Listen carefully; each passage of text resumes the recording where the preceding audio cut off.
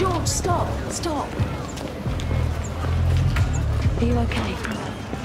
Yeah. Yeah, I'm fine. What will you tell the girls? Nothing. Not tonight. I'm sure. But they deserve to know. It's their history as well. I will tell them, but when I know I've got something to tell. What are you going to do now? Call your mum? You have to know the truth, George. You don't say that. Yeah, who cares?